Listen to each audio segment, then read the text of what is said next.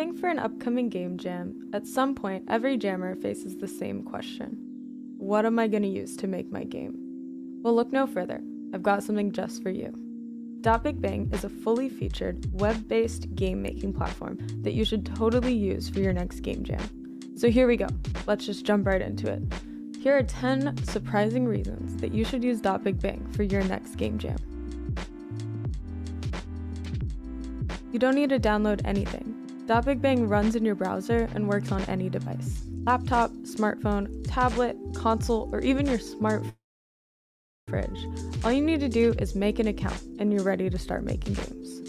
You don't need to worry about downloading or updating an app, how long your builds will take, or where you're going to host your game.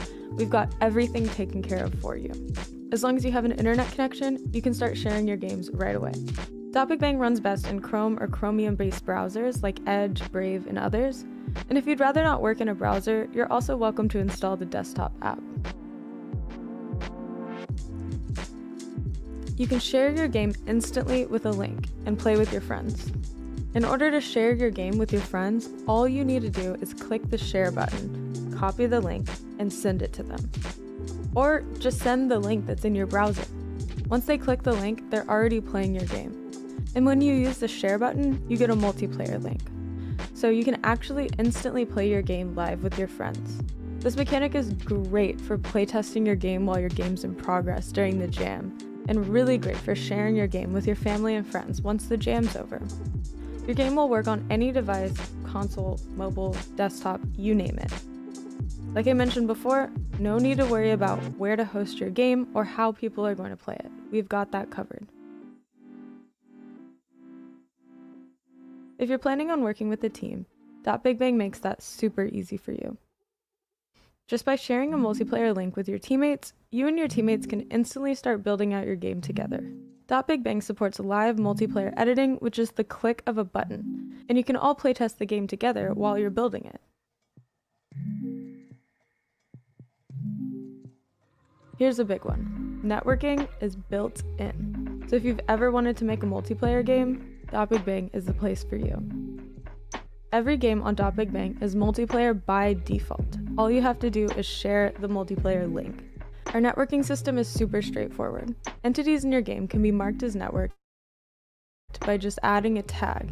And there are a ton of multiplayer games and scripts on the platform already that can show you the ropes of writing networking code. Also, we have great articles and documentation introducing you to the various concepts you'll need to know when you want to take your multiplayer aspect to the next level. Did you know you can have all the power of VS Code in your browser? Well, with .BigBang, you can. .BigBang has a built-in VS Code editor with TypeScript, complete with debugging capabilities and autocomplete. You can use the editor to edit code while the game is running and see updates happen in real time. We have plenty of documentation and videos that cover scripting in .BigBang as well. You'll have access to thousands of scripts for your use. .BigBang creators have created tons of scripts that you can use in your own games. Just select an entity, select Browse Items, and you can search for scripts that other users have made. For example, if I want to make this door open, and I don't know how, I can search through scripts until I find a door script that works for my purpose. You can also remix other users' scripts to repurpose them for your own use. Remixing and repurposing scripts can really speed up your game-making process during a game jam, where time is everything. And whenever you write a script of your own, you can easily share it with other creators to use the script in their games. .BigBang allows creators to remix games, meaning that creators can actually get their own copy of another game and edit it. If you find a game you like and you're wondering how it was made, as long as it's set as remixable, you can actually take a look into how they made that game and how everything works. You can even make edits of your own, or entirely make your own version of the game if you'd like. .BigBang has made some starter templates that you can use as well, like a first-person shooter template and an obstacle course template. There's also a template for people who are new to scripting and want to learn more about it, or new to building out an environment and want to learn how to do that. So definitely check those out. You can find the links in the description. You're probably Probably wondering where all these lovely art assets are coming from. Well, Big Bang has a robust, built-in Voxel object editor, complete with animation capabilities. You can make your own assets and then jump into your game and drag them right into your level. There is a huge library of voxel art for use in your game. So if you're thinking to yourself, well, what if I can't make art? You're in luck. Just like with scripts, Big Bang has thousands of voxel objects made by other creators that you can use in your game. If you're working with a team, your teammates can make art that you can instantly drag into your game. And if you're an artist, you can make your own art usable by other creators. You can talk to the devs directly for help. If at any point you're stuck or need some guidance, you can reach out to the Big Bang devs on Discord. The link's in the description. The devs have been making games with Big Bang for years and are happy to help out creators as much as we can. We've also got documentation, videos, and live streams that show you all sorts of ways you can use Big Bang. Whether you're an artist or a programmer, if it's your first game jam, or if you're a veteran, or if you're anywhere in between, Big Bang has a place for you. So that was 10 reasons to use Big Bang at your next game jam. If you want to give it a try, go to .bigbang.com to get started and join our Discord to meet other creators and have your questions answered by the same developers who built the platform. The links are in the description. Thanks for watching and happy jamming!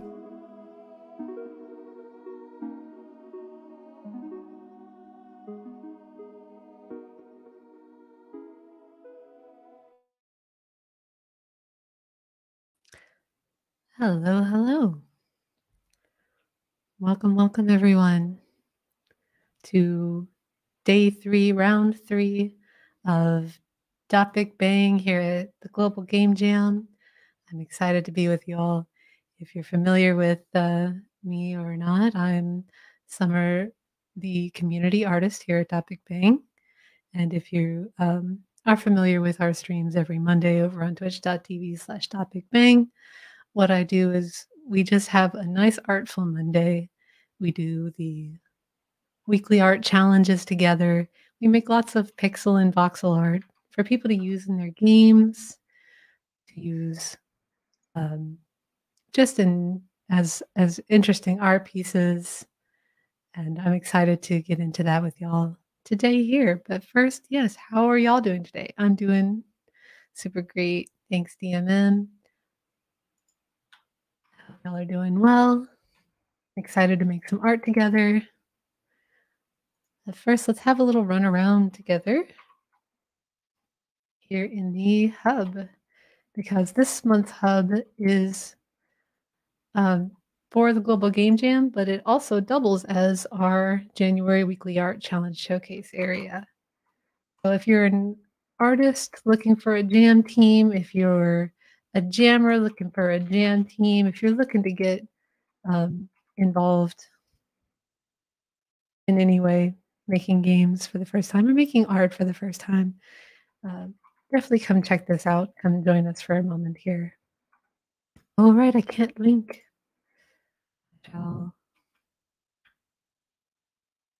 Thank you for posting the link.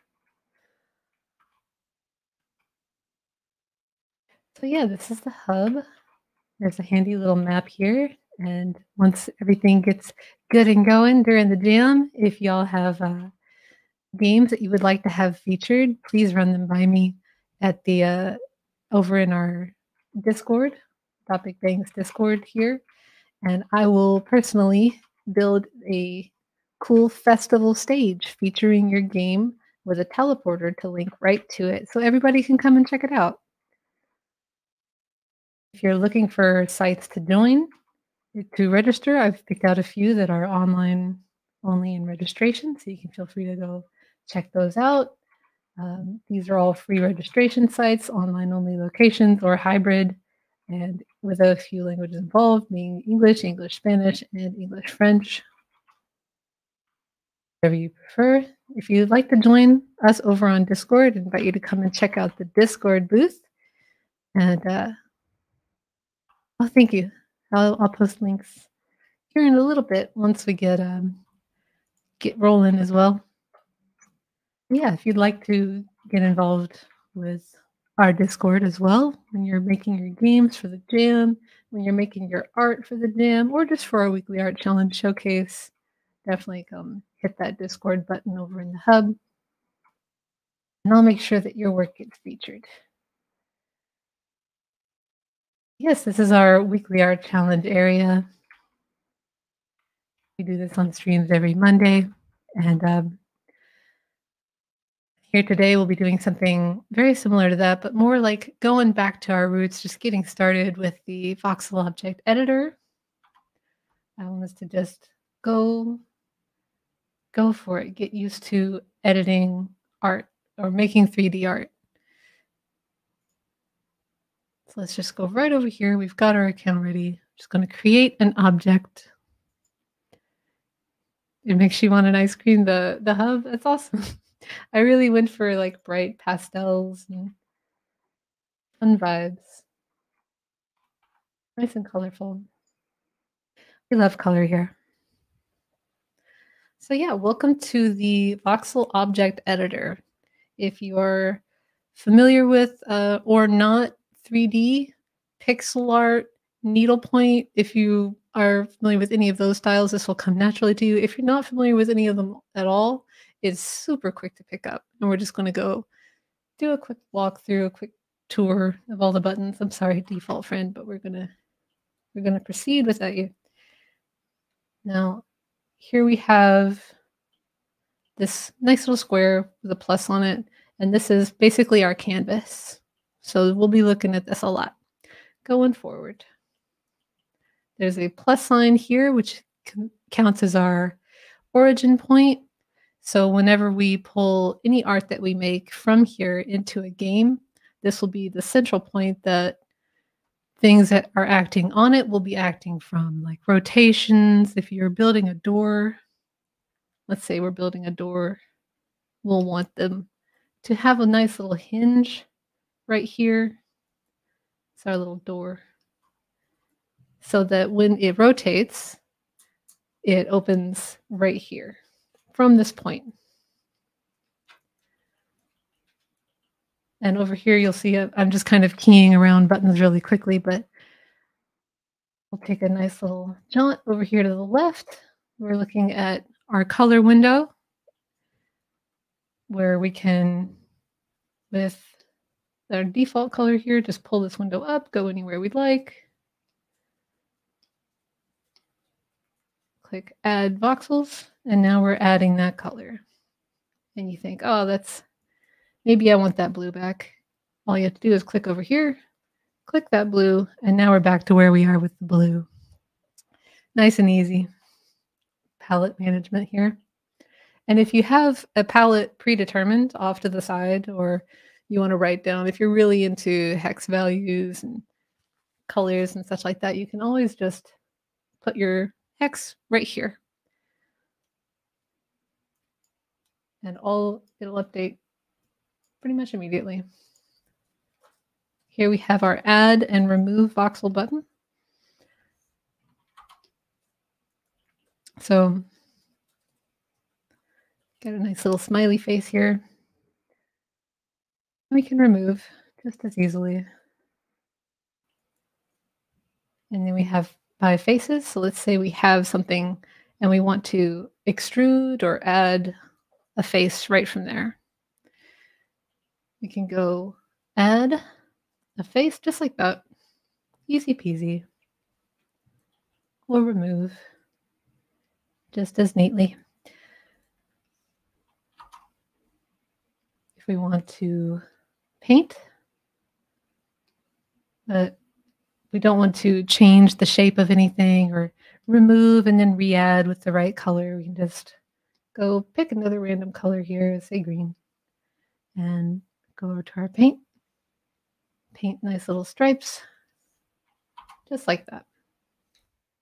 Or even we could go into the bucket, I don't know, let's say a nice vivid red color. And our paint bucket active. And there we go, easy. Now, I think you see me kind of hotkeying through these things. It's really Not a lot of keys to keep in mind. If you're looking for some quick shortcuts to just move through the navigator very quickly, it's all numerical. So 1, 2, 3, 4, 5, 6, 7, 8, 9. So I press 1 on my keyboard, 2, 3, 4, 5, 6, 7, 8, and 9. And we're already there. We don't even have to keep fishing over here. So pretty much everything you can do can be hotkeyed as you wish. Right onto your mouse, or just turn your numpad on. I'm a lefty, so it's really beneficial to me to just have everything on those little numbers. There's a few more buttons here outside of those numbers. There's ones up here at the top, these. And just a quick overview of them.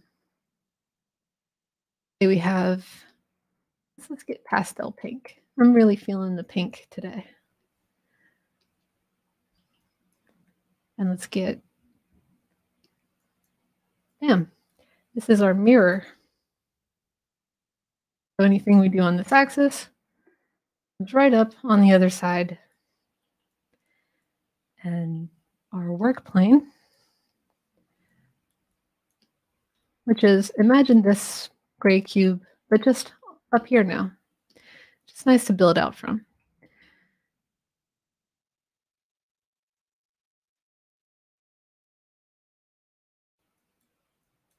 So say I have something in between here and my work plane active.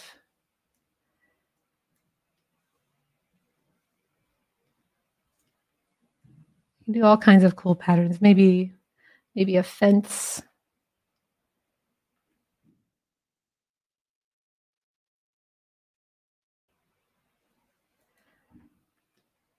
Or something. Not too much to worry about. I'm just pressing 3 to remove extra stuff and 2 to add. That could be a nice little fence. I could bucket it. And there, it's already ready to go. Nice little fence. I know it seems very loosey-goosey, but I think we should always start with any sketchbook. The first thing you should always do is absolutely ruin the first page, just figuring out what everything does. Just make a mark somewhere.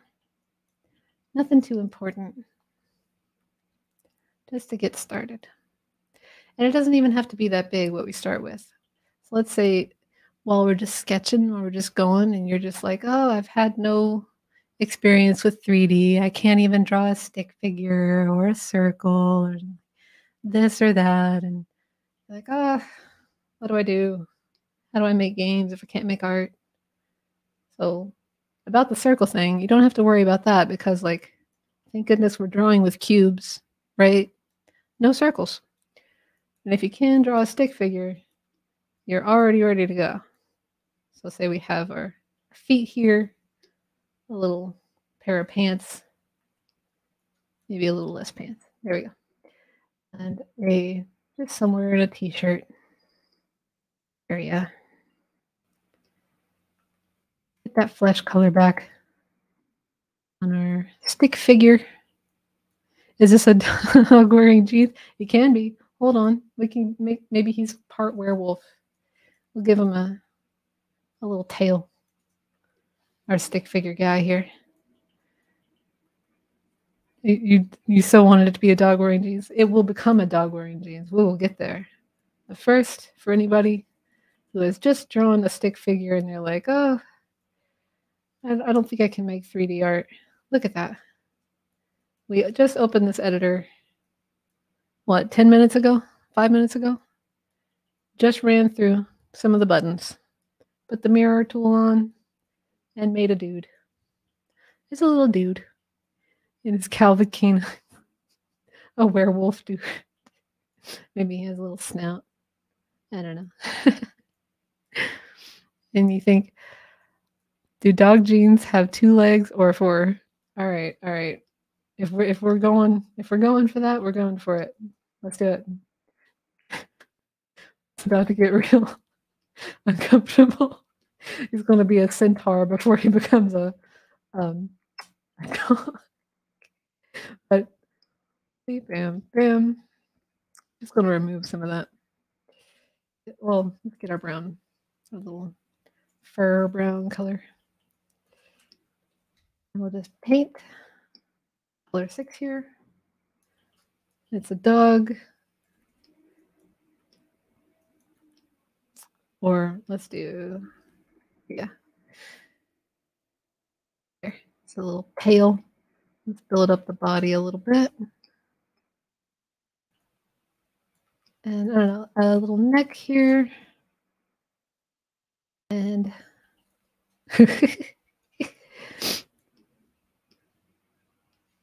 we're just adding little cubes until we get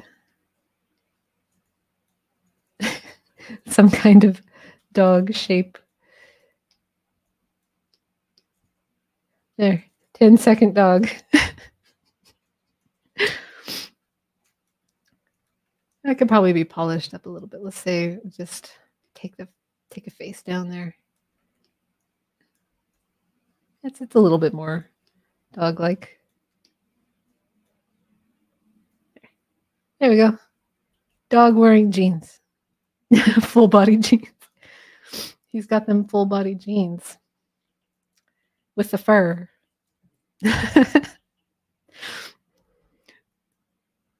little dog dungarees. You know what? Now I'm committed. I'm going to save this. So I'll just give him a name. Dungaree Doggo. There we go. Our first voxel object. Oh wait, he needs eyes. You can't. He needs to see and a little nose. There we go. A little bitty nose. Dungaree Doggo. And a hat. Oh right, yes, a hat. A hat. Let's see. A little straw hat, maybe. Can I convince you that he's wearing a straw hat in 5 voxels or less? How's that? He's like a little farmer. We're getting really invested in this character, but I think we can go for it. Is that hat enough? Now I'm convinced it has to be like wearing overalls. There has to be like a little button for the overalls connected. Is that believable? No, we'll just call it Dungaree Doggo like it is. And I'm just centering up the camera here. Another thing that you can do is press F, and this just centers up whatever you're working on in the camera. And this also behaves, say you have under the Move tool, you can see this little yellow box, select anywhere. So let's say I want to select just the hat.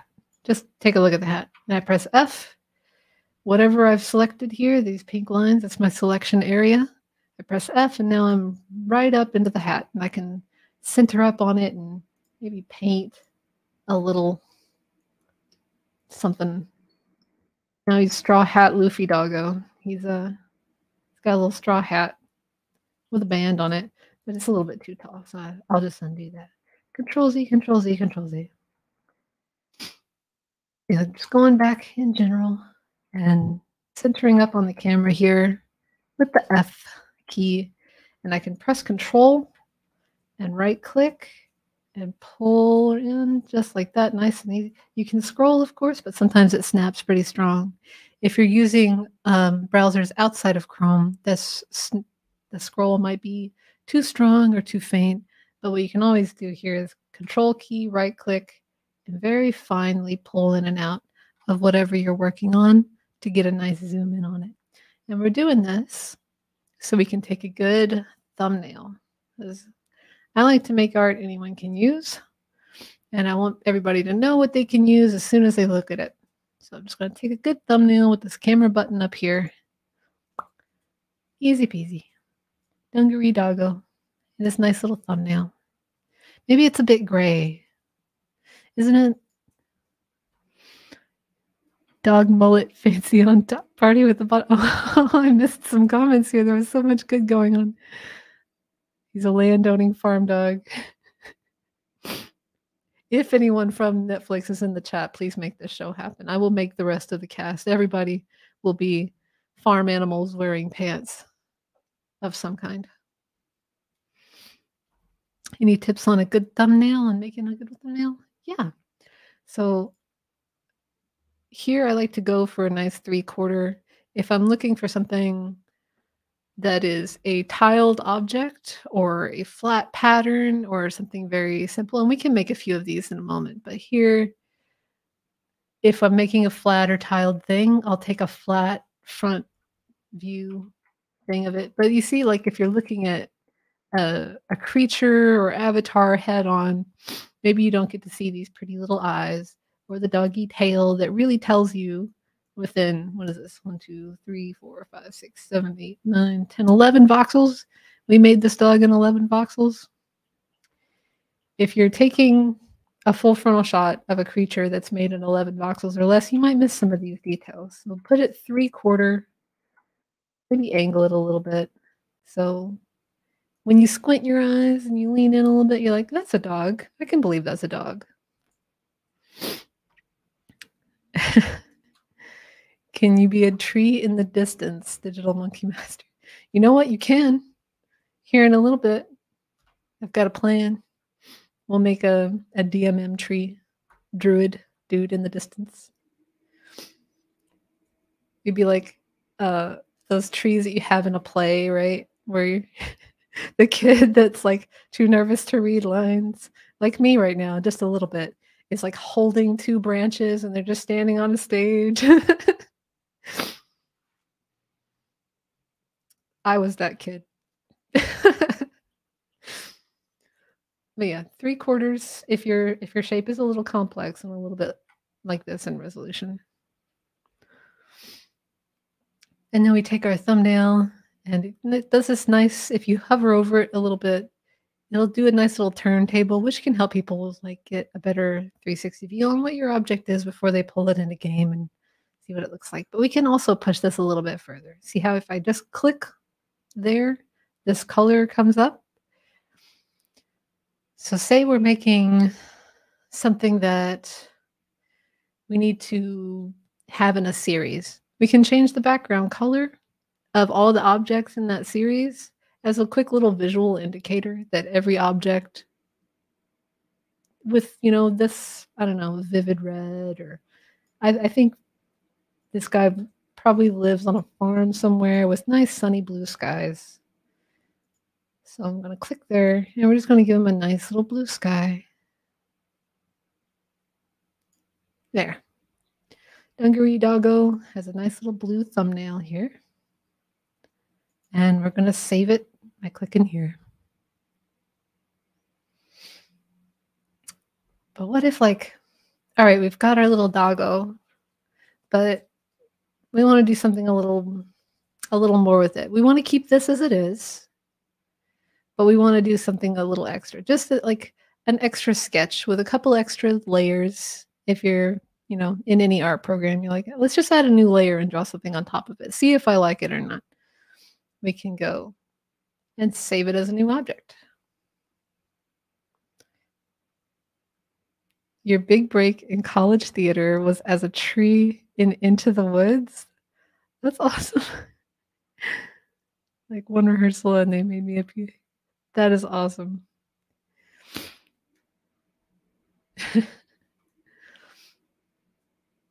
All right, so we're saved as new. And if you want to be super sure, like I do, I always do, I'm paranoid about this. If you watch my streams, you will see me do this every single time. Even though I know it worked, even though I know in my heart of hearts that we now have 2 Dungaree Doggos, I have to go and make sure. And on our page, yep, there it is. 2 Dungaree Doggos. We are working on Dungaree Doggo 2, the Netflix sequel, Electric Boogaloo. Save it. You see how that is. There we go. Dungaree Doggo, the original, the classic. Nothing will ever beat this. No sequel could. But we also have Dungaree Doggo 2, Electric Boogaloo. Was it a wooden performance? Oh no. I'm going to have to take the rest of the day to recover from that. I'm sorry. No. I know how to recover from that. We'll just keep going. We'll make more art.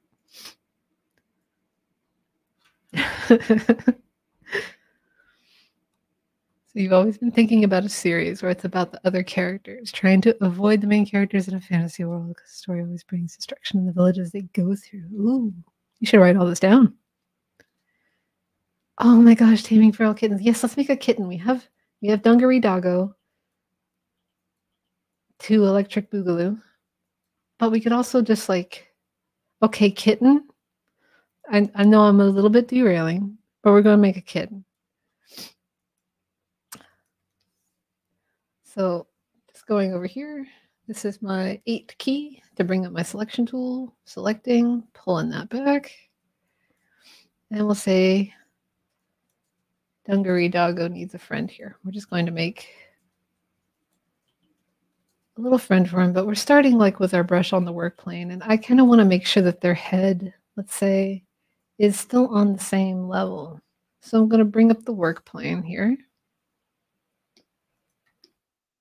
So nice and easy. There. That head is now at the same height. Just like that. And that was a little bit uncomfortable, wasn't it? Where we had it like just like that with the work plane, like kind of at this weird angle. And we're just trying to get really level on this one. But we can change with both the mirror and the work plane, the rotation axis that they're working on.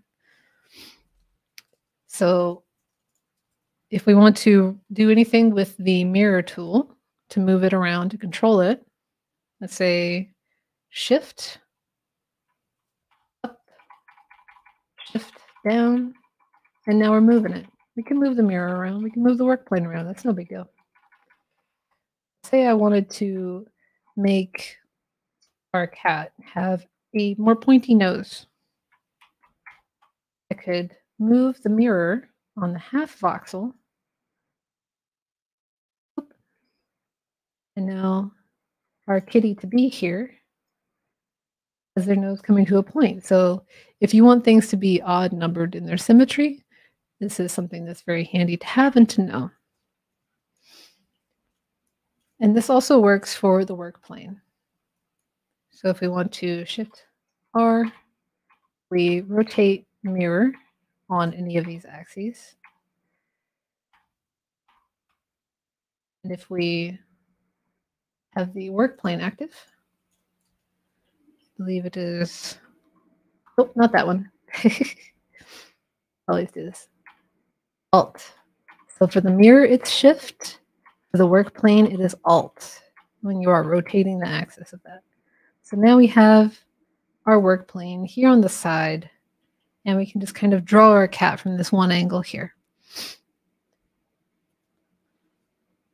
So with our mirror and work plane kind of lined up, just going to move that and alt up as well to push the plane. There.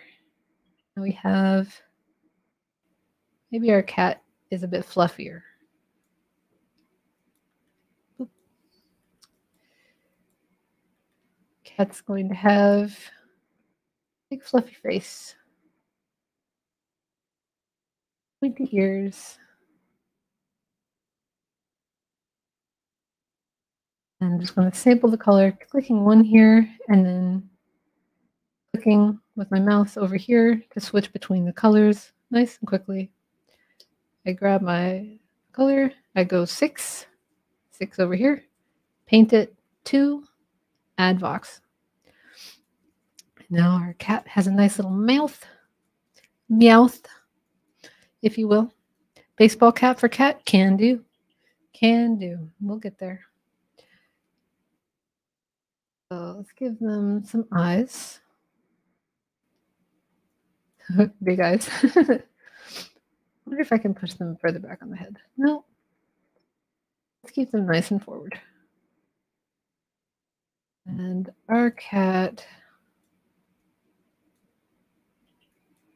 is going to be a little bit bigger, but I think we can also change the color here. So I'm just going to sample this color to make sure that these two aren't confused for being the same creature. We're going to do a little bit to diversify them. backwards because it's cool? Can do. +1 on the cool cat. All right, votes are in. Backwards cap for cool cat. Let's get a, what's a sprout kind of color? This is a cat I've seen around. Is it a bit of a grayish? Kind of, sort of.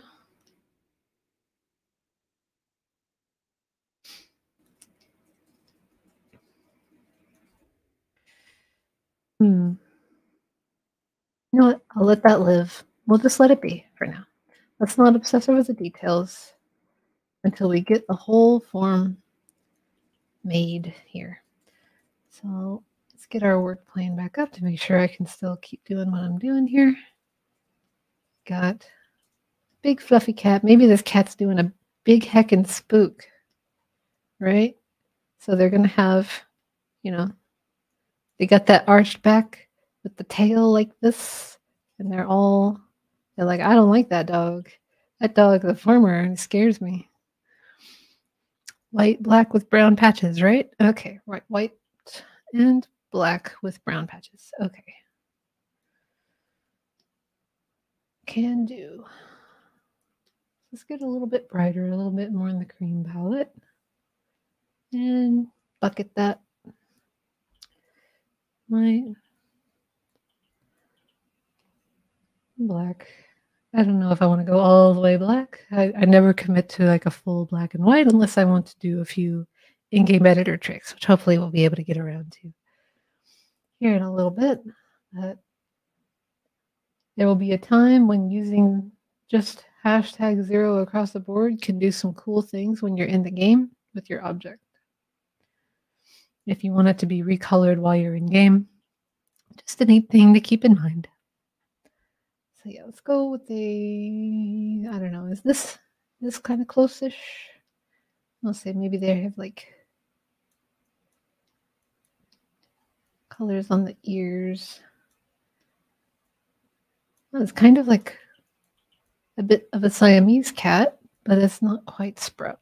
You know, without the reference photo, I don't know if I can. Not 10s across the board. No. All right, so just pull this bit of limb back here.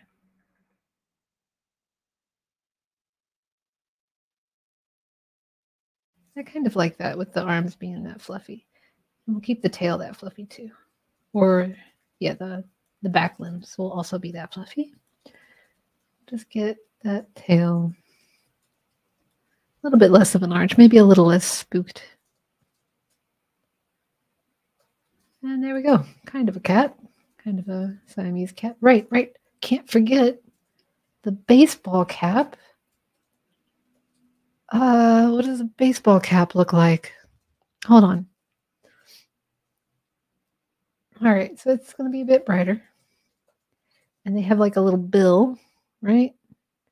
Our baseball cap may have to be a different color. Let's go with like a navy blue. I think I've seen baseball caps in navy blue. I want to believe that that's true.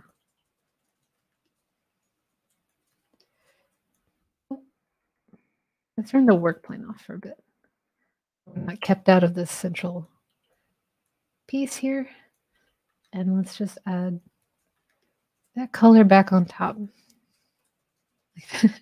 You know what? It's kind of like a little blue boy cap. Is that the sailor cap? Or I'm kind of fond of it looking like that.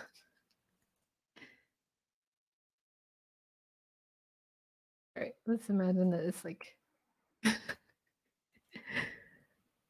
what if the cap is the same color as the dungaree? Sailor Sprout. Yes, this is Sailor Sprout, who moonlights as a magical girl.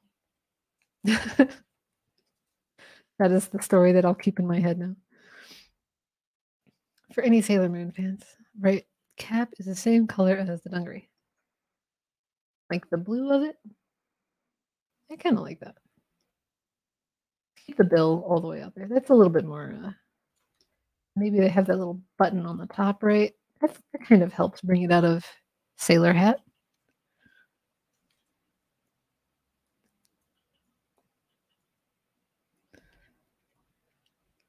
But yeah, I'm also glad you're feeling better, prefab. Sprite. Happy to have you around for the stream. Oh, I didn't realize we had given our cat 2 tails here. Let's just get back into a little bit of a 3D view here. And clean up. I could have done this with the mirror tool on. I wouldn't have to do this, but it's only 6 voxels. Who's gonna blame me? There we are. Now, I'll be honest. Our dungaree doggo has turned into a cat completely, but I think we should commit to this being the object. So we're just going to clean up our canvas a little bit. I've removed dungaree doggo, and we're going to have, I don't know, let's think of a name for the cat while I do this. I'm going to just rotate our cat friend here with this button right there. That's the rotate. And pull our kitty forward a little bit.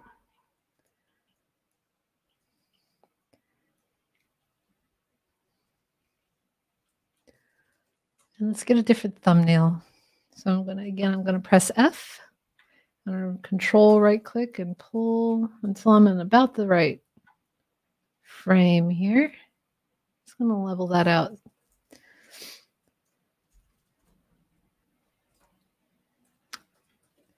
It's pretty cute though. I think I can allow it, right, Jen? Oh, I hope so. House cap.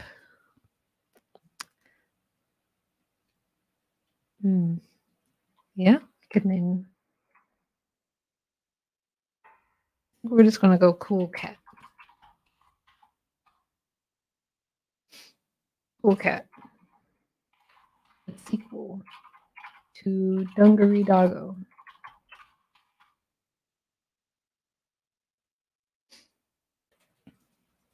Yeah.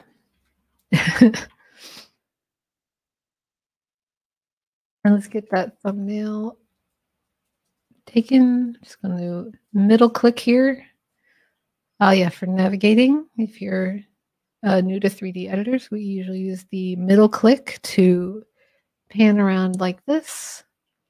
And for ours, we use right click to pull around just like this. And left click is how we're interacting with everything. Left click is how we're adding things, selecting and painting things. And that's it. We're already making 3D art. We made 2 creatures so far. I think we can go for one more. We've gotten through on our task list, our sketches. We've gotten through the object editor and a few shortcuts, a few tips and tricks. But I think I can get a couple more little tips in here.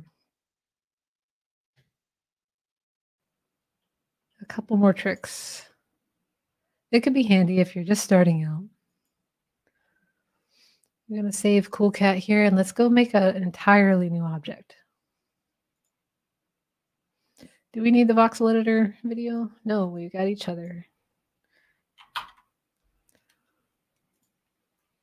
But whenever you don't have anyone around to answer your questions, just replay that video. Or you can always stop by our Discord, ask us some questions, especially with the voxel editor. I love answering those.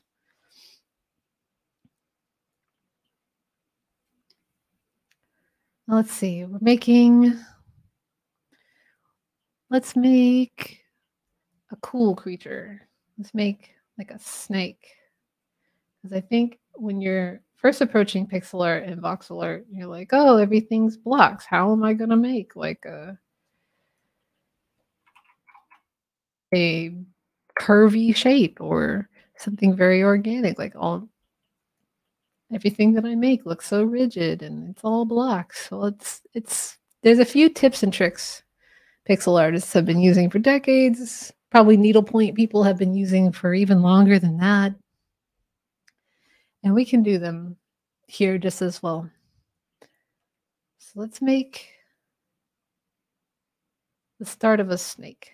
So with our shape tool over here on the 9, with a rectangle selected, either hollow or filled, it doesn't matter. We're only going about what?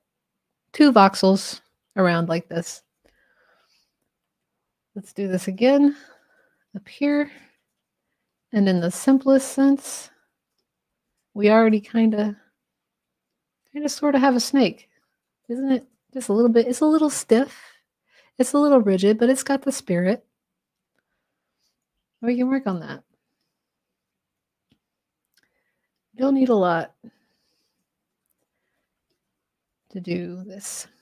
So what we're going to do is just start with the idea of beveling, or heading in a little bit at the edge, kind of imply a sense of roundness. And we can take away from one side, maybe add to another, and already it's looking like he's got a little bit of a bend in that sharp L angle. But we can push. We can do more with this. So maybe our snake, we don't need the mirror for this because we're going to put that little curve, right? Just going to grab a little bit here, and we can pull one voxel at a time. So I'm just clicking outside of the shape here until I see this yellow cube, clicking down, pulling out that shape until I have all of these selected, and then just, there we go. And you can use to add and remove from selection Control and Shift as well. So let's say I don't want to redraw this every single time, right? So I'll do a selection, and with Control, we're adding to that selection with Shift. Click, drag over, let's see, these 2 voxels. We're removing from the selection. Oh, it's starting to look like the Medusa.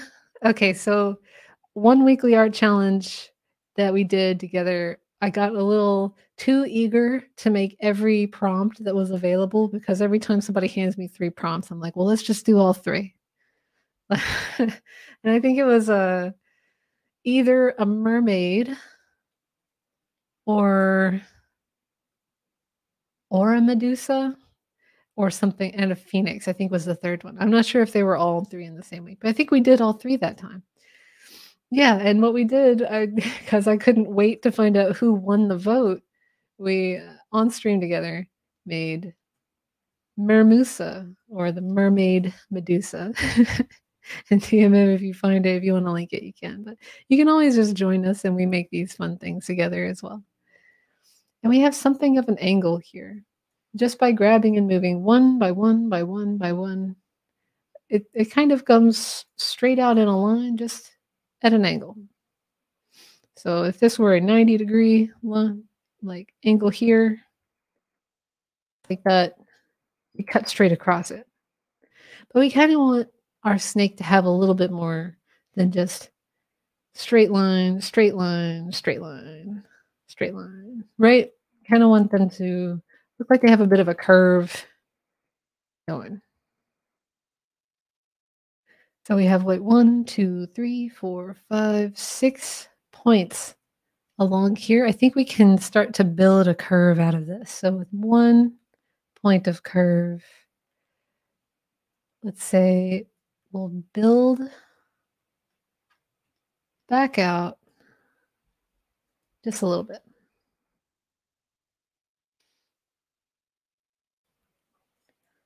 So 1, 1, 2, 1, 2, 1, 2, and 1.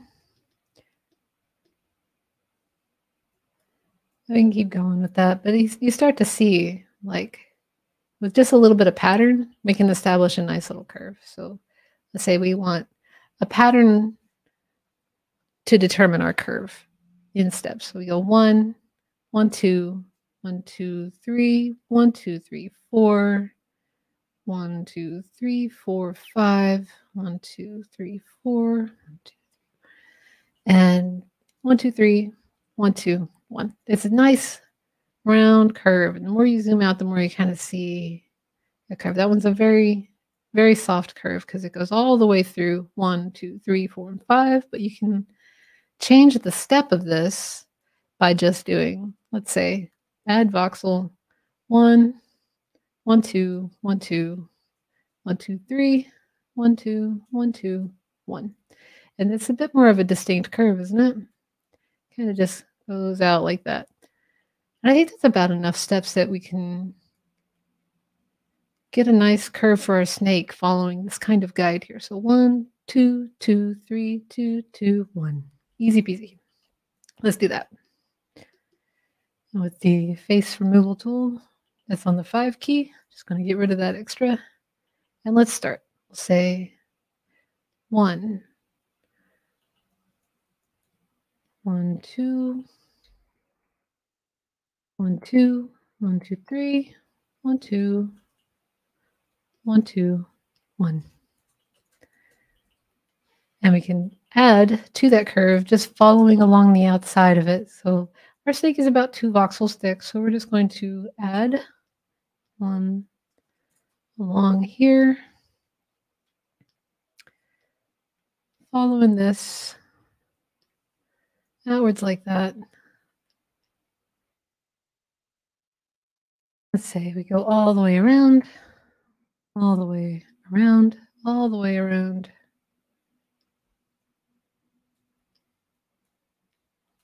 Yeah. Our snake's got a little nook to it. Let's pull that in to our snake just a little bit more.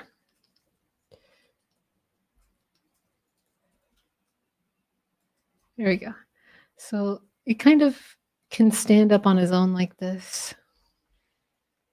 It looks like he can sit upwards.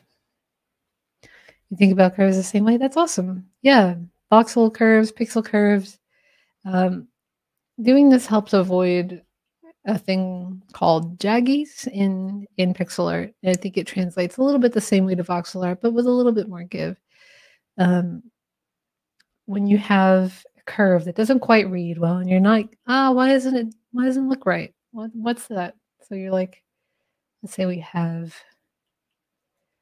1, 1, 2, 1, 2, 3, 1, 2, and you're like, well, that doesn't quite, it's not quite reading right, is it? Why is that? So, or this, you're like, what? Okay, so you got 1, 2, what was it? 3, 3, 1, 2, 1. It's this 1, 2, 1 over here that doesn't read the same as the other end of the curve. That might be like, where is the kink in the snake's tail? That's where it is. Just follow a nice little pattern. You can count it out in your head as you do it. And the more you do it, the more you get used to it, and you just like start doing it without even thinking it that you're doing it. So I want to say, as if we're looking at it this way: 1, 1, 1, 2. We're going to do a nice block of 1, 1. Let's just get that selection. Let's pull it further up. Maybe about to here. And let's expand it. Just going to grab that and pull, expand a little bit here.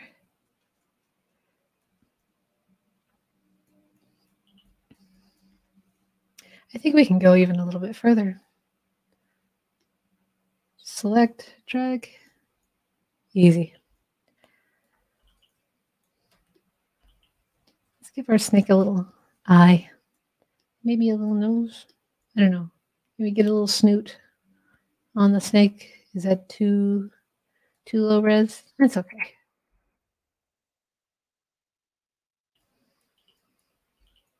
Now I have this nice curve, and I could redraw it.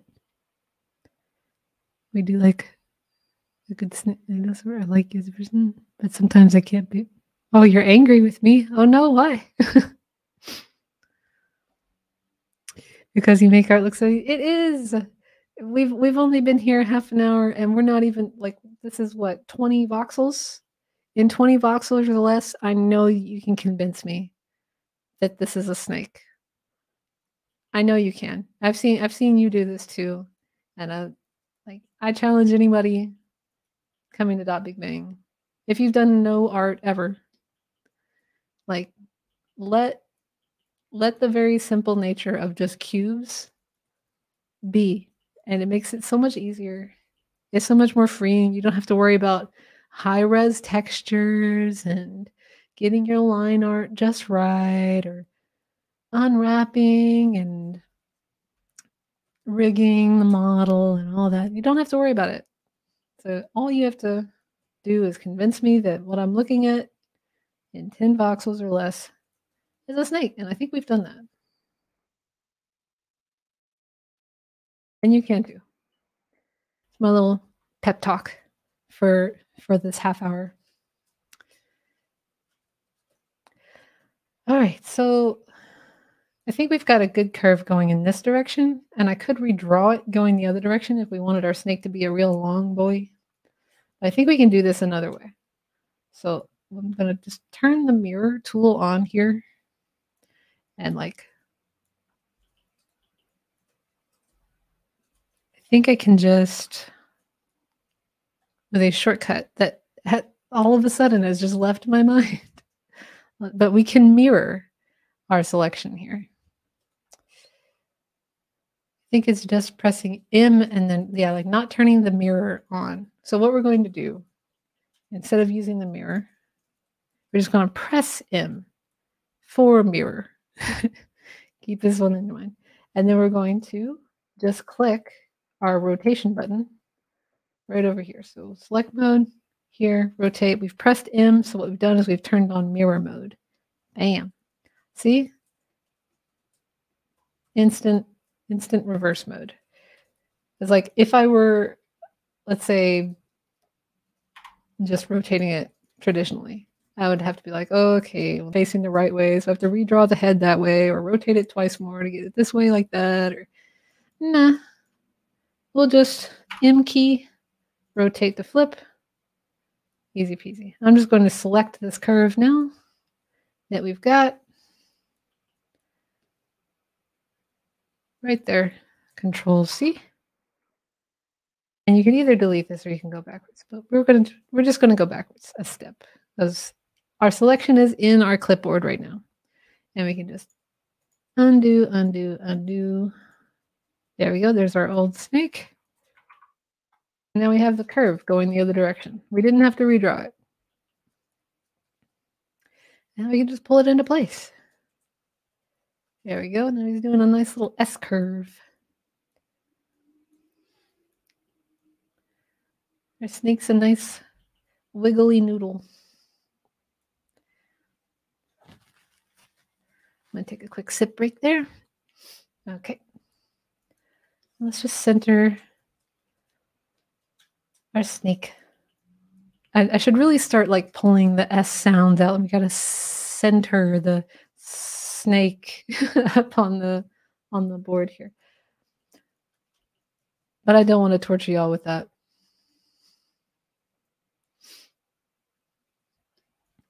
Let's just add a little bit more.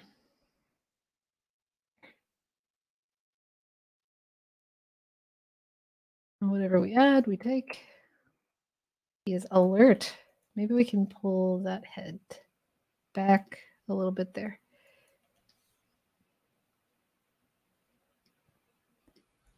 There we go. Using what we just did. So 1, 2, 1. There's the head. We can also do that thinking in the 3D space. We can just go 1, 2. We're pulling this final 2 steps up. I'm going to grab these 3 here. I'm just going to pull that up one more time.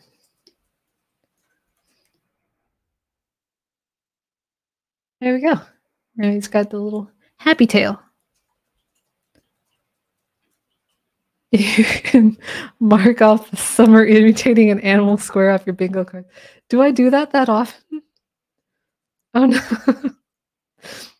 Do I have the problem? Is the problem me? It's me. Hi. All right, let's just give a little rattle to our snake. I'm just going to kind of swim around for a good little rattlesnake tail here. And you can paint the belly of them. So this part, it's just for flavoring, really. But if we do this, and we get everything exactly the way we want it before we do what we do next, we will never have to worry about it again. And I think I'm speaking to animators, if there are any animators out there that you're like, oh, I've already gone 5 frames in, but now I don't like that the snake doesn't have like a, that little belly tone. Now I have to go back and paint it on every frame. No, we'll get it here. We'll just work until we get a nice solid pose here. And let's give it a save. What's our snake's name?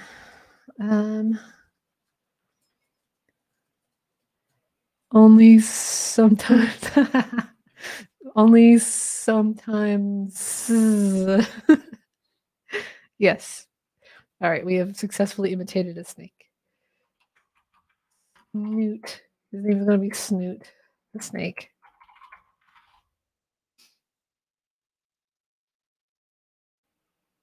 Let's take a quick little picture of him. Press F, control right click pull to just sort of give him enough real estate in his thumbnail. We want people that are in game to be able to just look at it at a glance and know instantly what they're looking at. So our snake friend is looking a little bit static, but in the object editor, there is an animator as well. So right here at the bottom, you see this play button. You press it and nothing happens. It's because we have only 1 frame. We start with 1, and we can add as many as we want. He's a history professor. I think that this job title needs to have more S's involved. He's a history. Oh, yes, you are correct. You are correct. He does need a fez. Thank goodness we got that on frame 1.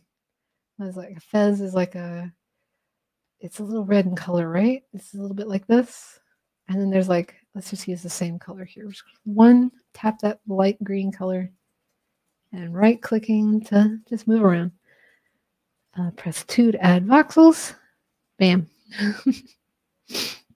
I think that's a fez, right? Is that kind of sort of there? You'd be amazed how many times you're in game and you're just like, as long as I can squint and I kind of be like, is that a fez? I can believe that's a fez. Ship it. It's good. Okay. Lily. All right, I have to say it. But this is the last time I'm going to do this. Superb specialist in the study of his story. Ah, we made it.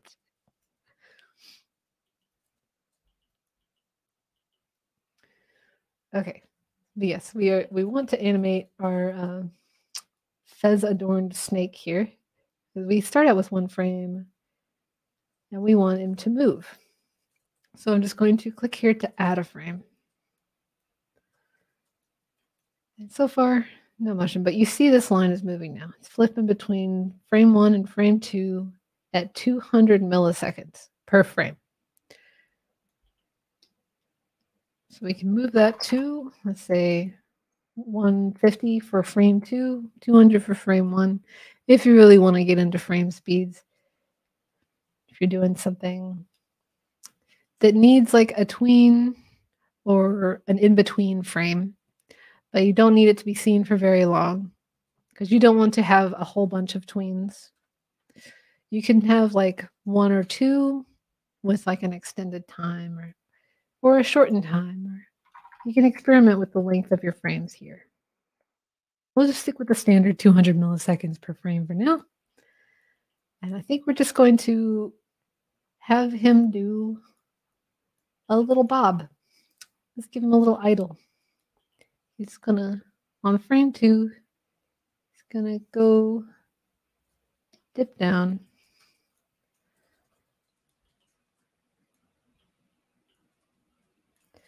Maybe this tail will move a little bit too. We'll move that to there. And maybe we'll pull it down one as well. Why not? So we grabbed that and just pulled it down. And we're already starting to see a little bit of motion. Sweet. Sorry, sweet. Oh, Brain HC. This is .Big Bang. This is the Voxel object editor within .Big Bang. So whenever you make an account, say this is your account here, you can just go here and click create an object. I'm not even going to hover over that because I'm going to give myself, I'm going to panic if I move away before saving. But you can click here to create an object and you'll be in this window. Like you don't have to download anything. It's just right there. Right here in your browser. Yep. But yeah, welcome to the stream. I hope you have a good time joining us while we learn to do a little bit of voxel art and animation. And then we're here in just a little bit going to pull some of our handy dandy voxel arts that we've made just now into a game, and we're going to make them do cool things. So we got one of our snake animation. Let's give it a quick save, and let's add one more.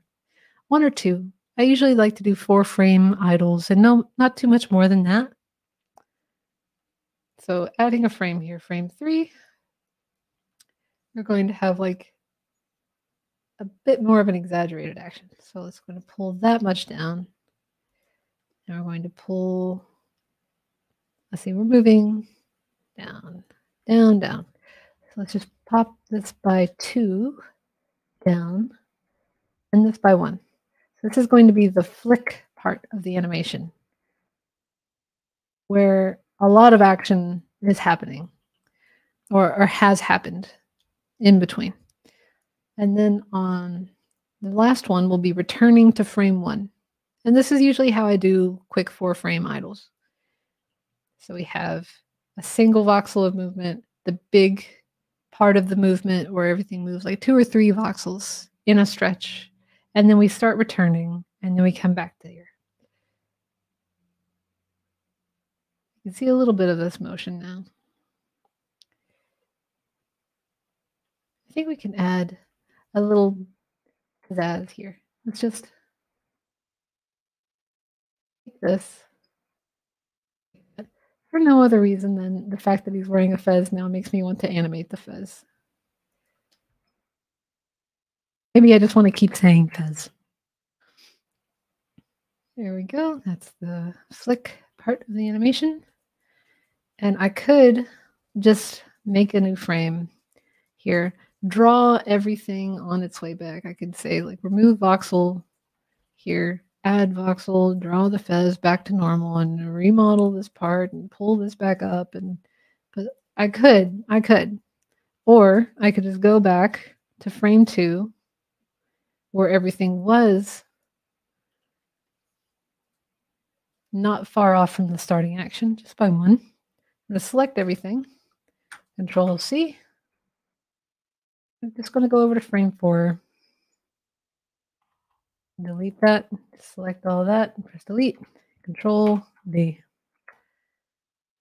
And there we go. Our fez adorned snake now has a little bit of motion to him, just a little bit.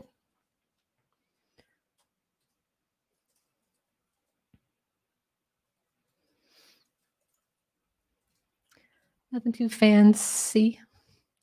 Let's give that a save. And while we do, I'll take a quick sip break.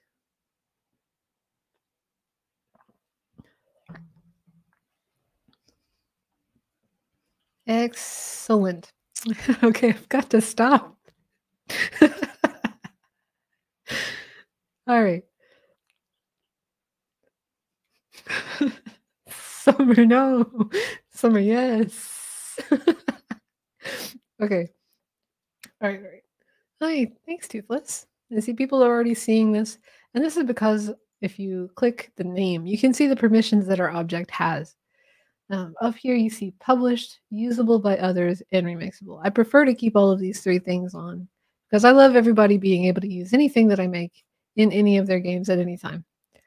If I make major changes to any of the objects I've made in the past, what I'll do is I'll save them as a new object so people can still have that previous version used and ready in their game. You don't have to worry about like you've made this wonderful drawing, but you've gone back and changed it. Somebody has that object in their game, and now that object is showing up changed in a way that that game creator would not like.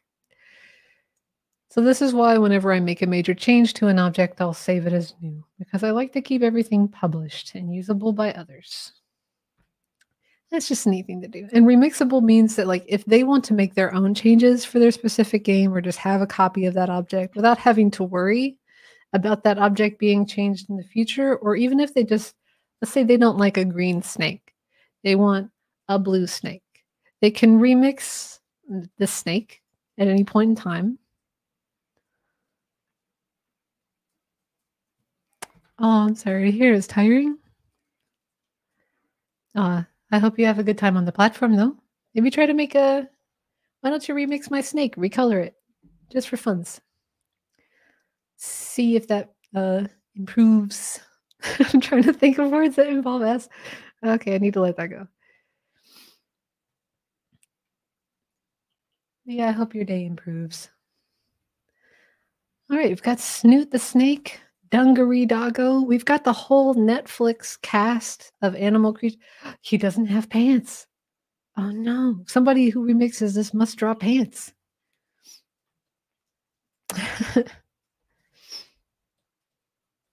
All right, so we've modeled a creature, we've animated a creature. I think we can go and make something that's not so creature.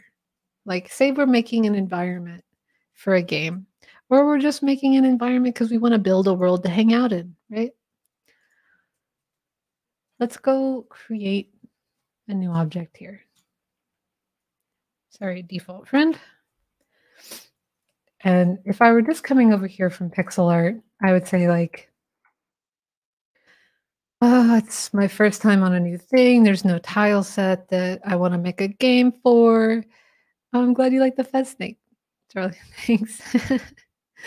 But yeah, let's say that if you're used to making tile sets and you come to a new platform and you're like, oh, well, now I have to make a tile set for this platform. Let's say I need to make like, I don't know, do I have my little thing up here, my profile?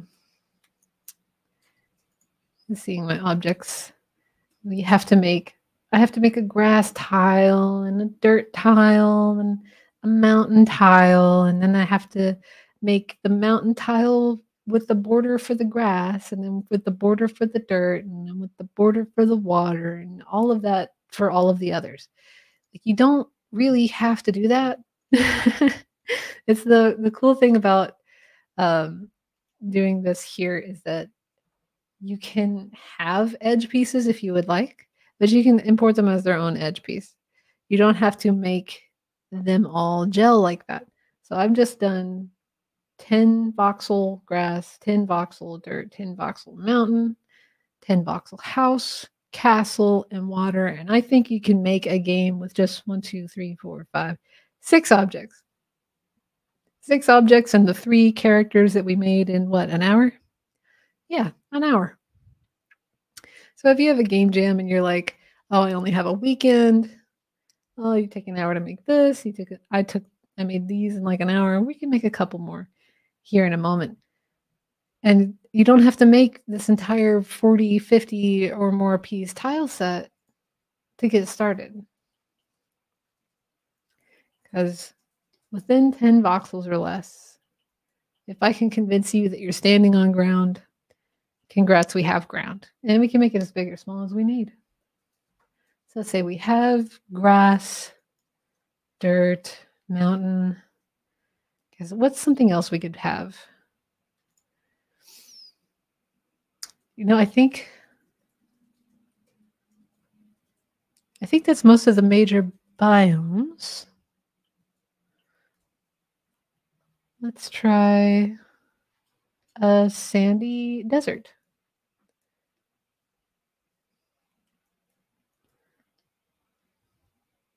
Snow? Oh, yep. 2 votes snow. We go snow. We have a snowy mountain. Snowy mountain needs to be in snow. But what was that mountain color? Was it pure white? I'm just going to open this in a new tab, edit, and just to make sure I'm using the right colors here. Grab my color, and that wasn't pure white. It was a little bit valued down. Because anything with pure white just kind of beams in the light too much. It doesn't quite read snow. So I'd like to bring it down just a little bit so that the light kind of behaves on it. All right, all C's across the board. All right, cool. So with that hex copied, paste, press enter. There we go. That is exactly that color. Let's see. I'll do 6 and we'll just paint that. So in 1, 2, 3, 4, 5, 6. I lose my count all the time. Okay, 1, 2, 3, 4, 5, 6, 7, 8, 9, and 10. 2, 3, 4, 5, 6, 7, 8, 9, 10. And I don't want to draw all that. I'm just going to use the shape tool here. There we go. And you're like, oh, why is it doing that? Let's take a moment to just like, with the shape tool, and you put it down. Say I've clicked in, and I'm pulling in one direction, 2 directions. If I'm making a little circle here, it kind of goes out like that. If I release the mouse, now we're moving upwards. So we've determined our width and length, and now we get to determine the height. And when I click in again, now we have width, height, length, all there. And now it's fully released and committed into what it is. But I can use this as well like a line tool, because I went to 4 years of art school to not be able to draw a straight line. Don't worry. If you can draw a straight line better than me, I believe you.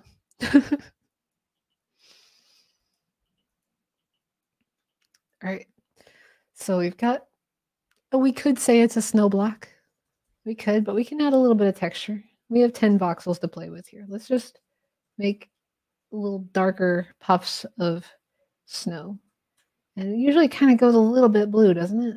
It goes down in value, it gets a little bluer. And let's paint.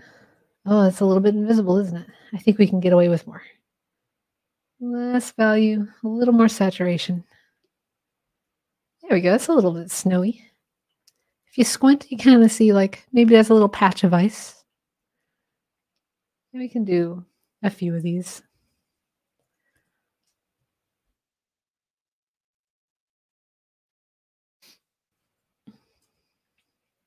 There we go. Just little spots where maybe the snow is icier or not. Maybe we can have a different bit, just a little bit less value, a little more saturation.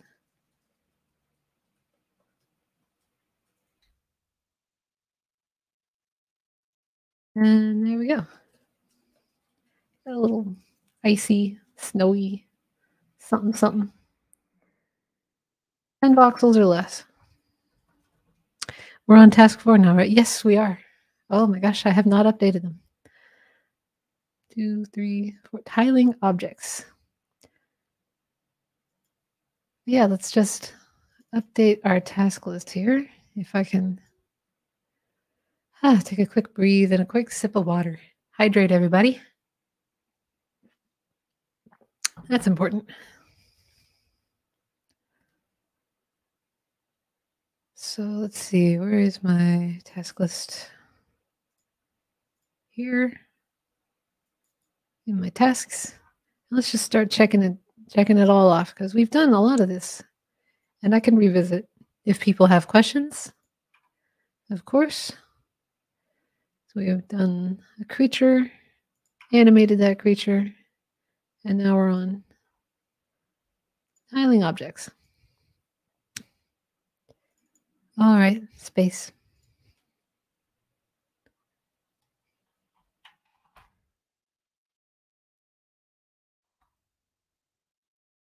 Can't even see my other screen. I get so used to looking at the big tablet that when I look at the little other screen, I can't, I have to lean in like that. The meme, with the old lady and she's like holding the glasses. She's like, huh? That's me. All right. Are there tricks for concealing that there are tiles? Yes. Yes, there are. Let's just go ahead and save this as it is real quick and let's go check that out. I'm going to say snow 10x. Oh, before we do, let me explain why I named these like this. So we made it in 10 boxes or less. So anybody that's like making a tiling object, start by 10, move in increments of 10 if you would like. The snapping that we have in our game editor behaves very well out of the box with objects that are shaped 10 by 10, like 10 wide, 10 long, 10 tall. It behaves very well. Just you hold shift, click, and drag, and it's just snapping quite cleanly to that scale. So I say angled whenever I put a tile right here, like corner of the object is right here on the object origin. And the reason I do this is because it's a static thing, and I sometimes type in their locations. And since I'm kind of used to pixel art tile sheets, I kind of always have it in my head that the origin actually starts up here in a corner, not right here in the center. So sometimes I put the corners of things. Like we don't need the snow to be rotating around the center so much. It's not very animated. This is on the ground, right? So that's why I say angled whenever I make a tile piece. It's on that little corner there. I'm just going to take a nice thumbnail, save it. Oh, and just like the thumbnail tricks we were talking about earlier, like I said, when I make a flat thing and all you need to see is this, I just take a straight head on, centered up with the F key, and I grab that thumbnail. So you know at a glance, this is kind of a tiled object. It's not a round or sculpted shape of snow, it's a tile.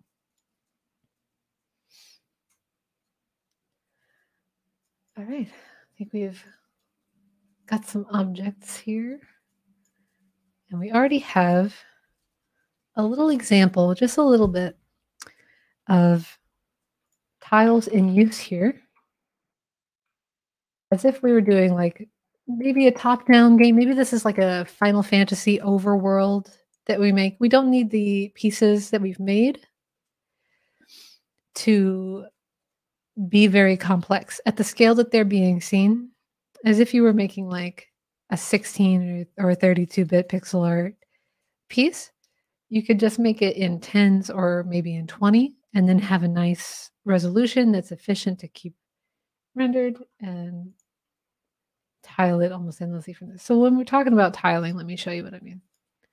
So let's say I pull the object that we made. Let's go into my objects here at the bottom. And oh, there's so many objects. I think I have a grass somewhere. I have a lot of grass objects. But we're going for grass tile 10x angled. And this is what we're looking at here. I pull this into the world. There we go. And let's say I want it to behave nicely with everything that we already have in our scene. So just to get it a little bit set up to behave with all of the things that we already have, I'm just going to go over here to transform, because you can pull this around anywhere if you're just freely clicking on it. But I want it to be nice and centered up, so I'll just type in 0 on the X, 0 on the Z axis, and we have a perfectly centered up tile that will, you see how it's just kind of lining up perfectly with our other tiled pieces. And this is at scale 1 that we're looking at it. But we can increase that. Like we have a nice textured look if we just go with scale 1. Scale local is 1. And we can have all of this nice grassy field look that we have going. And it's nice. If we're making a huge game, I want us to just keep in the back of our mind how many tiles it's taking us to make the things that we're making. It can be kind of overwhelming to just have to do this over and over. And I'm just control click to pull it out, a copy from the object I just had selected. And then before I release that click, I just press shift. And now I'm in snapping mode here. And then when I get my snapping piece where I want it to be, I can release. And there we go. It's nice snapped piece. But there can be so many, like this is what, 4 or 5 of them. And we can control click a selection of them. And we can get more of them. And we can keep going with this. But I mean, we're going to be here a while. And it's going to look nice. But we're going to have however many entities this is to render. This is what, 10, 20 or more already. So if we have a very zoomed in scene, we can do that. Or within the object editor, we can reduce our entity count. Let's see, go to dot big bang. Let's just remix my own object here. Where's my grass? There you are. I'm going to view that and share it, edit it. Yeah, I'll just edit it. We'll save this as new. Grass tile, 10x angle. All right, that's fine. I'm just going to grab copy and paste.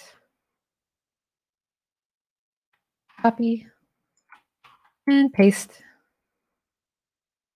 And pull that there. Now we have like one entity that is 4 of those. So instead of having 4 of these to deal with, we now have one entity. We have exactly like this. So we've doubled it. So we're going to go 20x. Angled on our grass here. Take a nice little thumbnail and save it. Snapping does change everything. Like if you've done a lot of manual placing, like making your objects, it sounds like, oh, it's so limiting to make something at 10 or 20 voxels, but like we've made pretty believable forms, I think, with 10 or less. And just by doing that, you can already everything that you pull in the world is already efficient in its design and its geometry, or the amount of faces and angles that it has to render. And now it's snapping. So everything will be perfectly lined up in the world, exactly as you need it. So, I'm trying to look for my grass here. So I'm just going to change the menu and come back. Oh, there we are. 20x, grass, tiled, angled. I'm going to center it back up. Another thing I want you to keep in mind is if it's flat like this, the collision can just be a box. This also helps with efficiency when you're setting up your objects in world. If it's a flat thing and it goes all the way out to the edge in every side, it could probably be better to just keep it as a box collision. And you can even say, I wanted to sink my toes into this grass a little bit, right? I could adjust the height.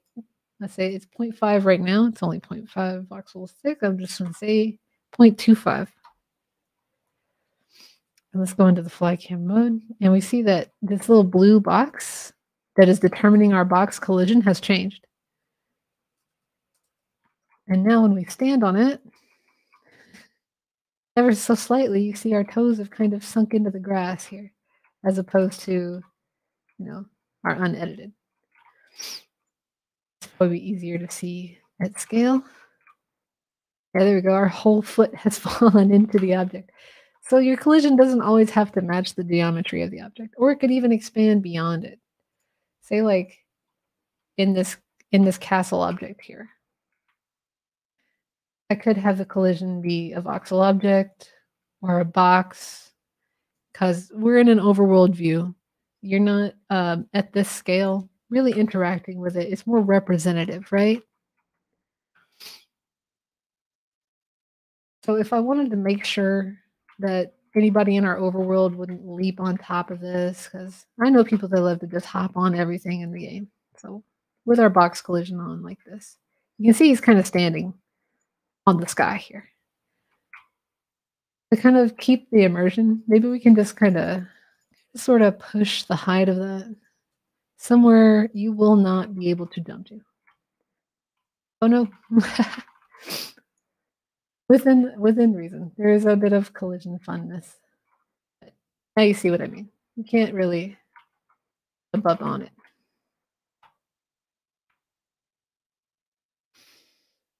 Does Big Bang have a paintbrush for tiling objects? It isn't a paintbrush per se.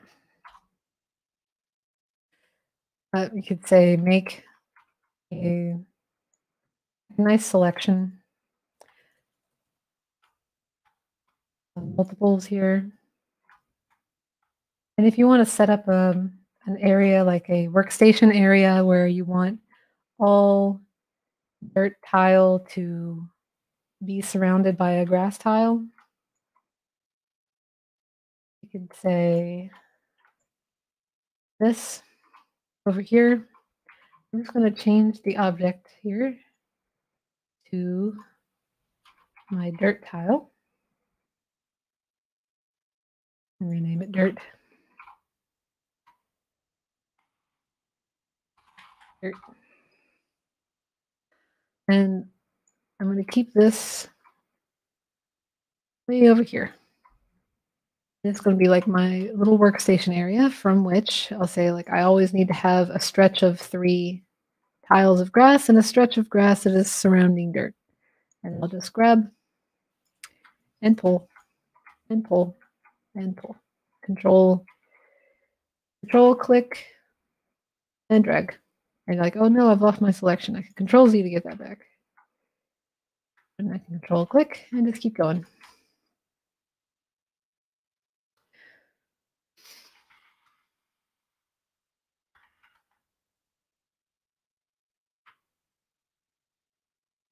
Well, I think I have dragged myself way away from. I'm just going to stop start. I don't feel like walking. Who does?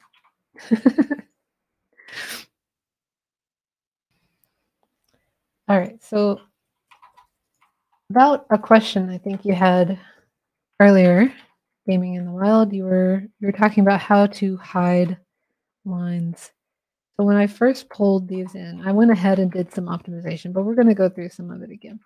So you see how there's like these nicely behave right up to each other like this. If you are trying to do what I've done, and you just start pulling them in as an object straight out of the search object tool, and you're like, why are there lines?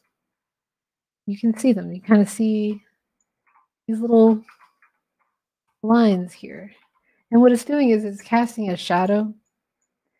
So what you want to do is whenever you pull a tile in for the first time, if it's going to be a ground tile, what you can do is go into the object rendering here, or the kind of settings that are adjustable with the rendering of an object. Like, say I wanted it to be more or less opaque, or, you know, if I, like we were talking about earlier, changed the emissive color of it to be, you know, whatever. What I want to do is I want to grab all of the tiles I've just imported. I'm going to go down here into the render. I'm going to turn off cast shadows because it's on the ground already. It doesn't really need to cast shadows. And instantly that little invisible line is gone. We can have like a nice swath of these tiles already behaving nicely, but as you notice, like you look at it and you're like, oh, it's a little bit repetitive. It's a little bit flat here. Like that. What we can do is say, after we've established a little map area, right? We can grab and rotate just a few of them. Maybe we can grab a selection and just rotate those. Very slight change. Maybe this grass is sideways for some reason. And we can kind of adjust little patterns into it, right? You can have fun with this. And this is also happening with the snap tool. So like if I just freely grabbed it and I was like, I want it to be, some of the grass should be facing this way for whatever reason. And you're like, oh no, I clicked it, dragged it. Yeah, it didn't really do it perfectly. You could type it in, 90 degrees on the Y or what have you, but it moves because it's on that angle. But here, this version, the one that you first open when you open a new game editor, you see these arrows.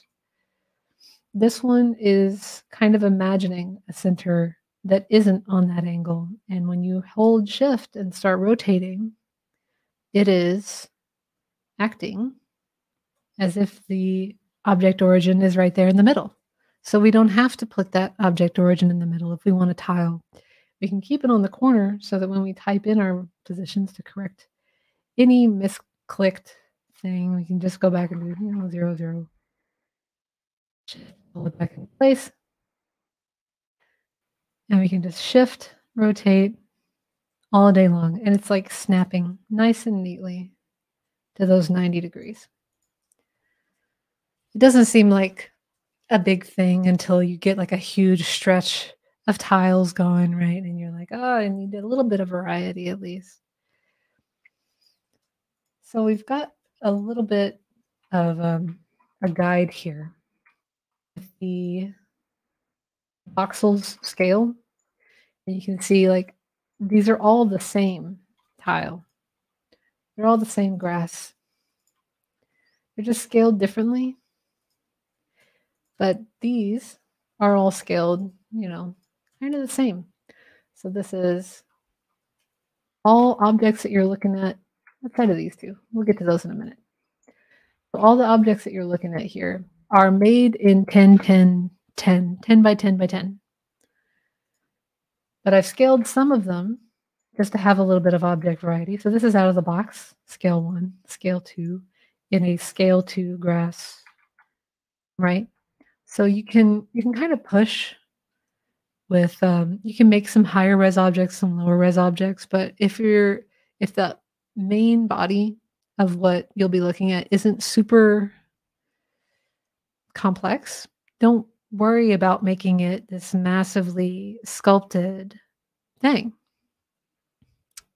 You need to go remove floor tile shadows from all your games. Go for it.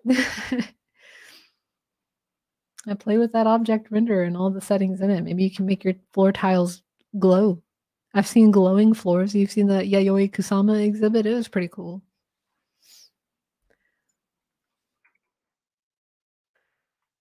I sidetracked myself here.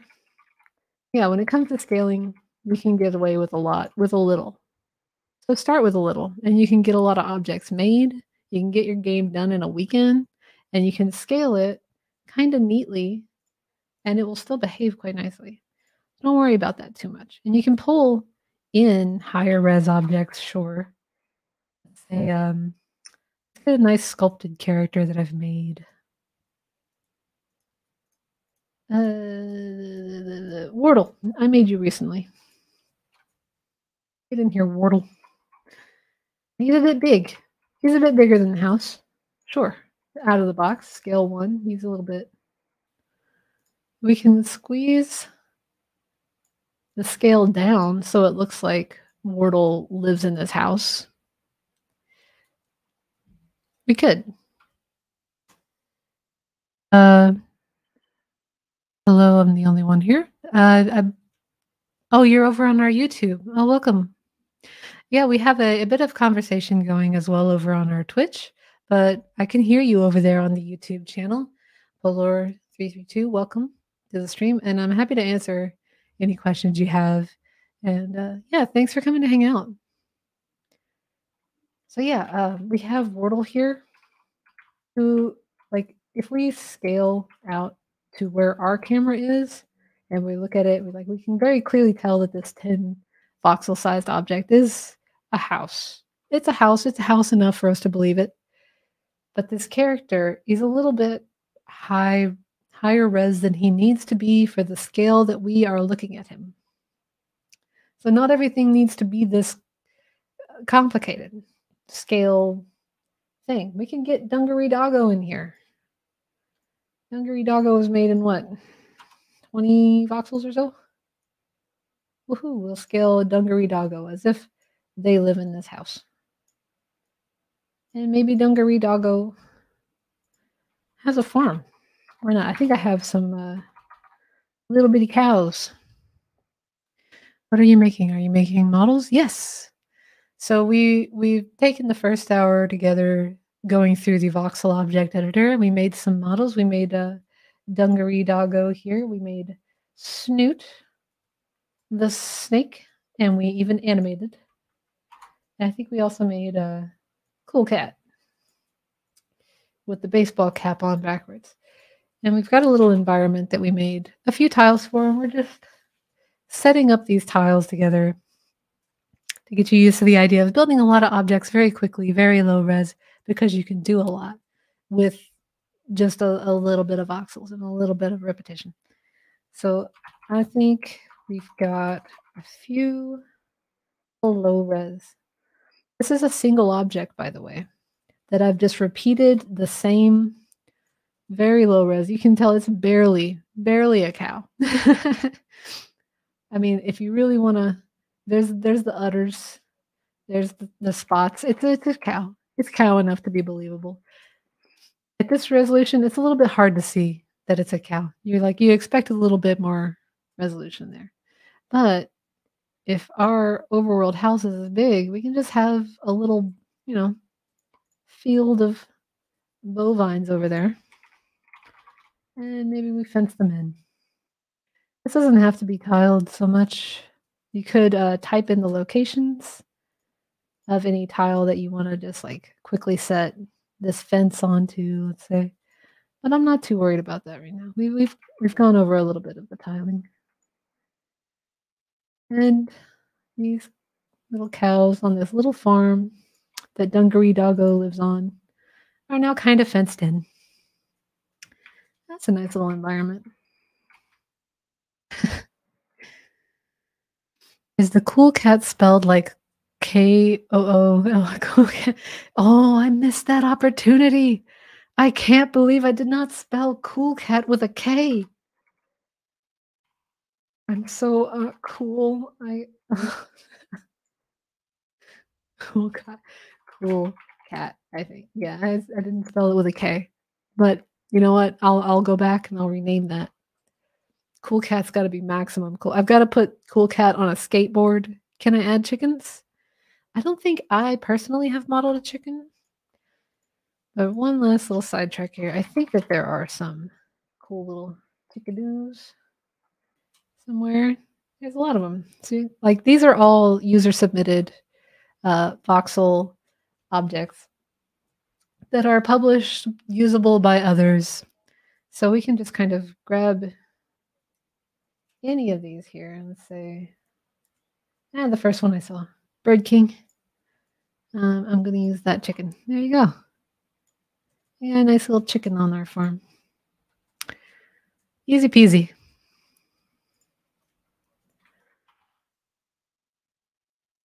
Oh, something I wanted to mention about the rotation while I have y'all here.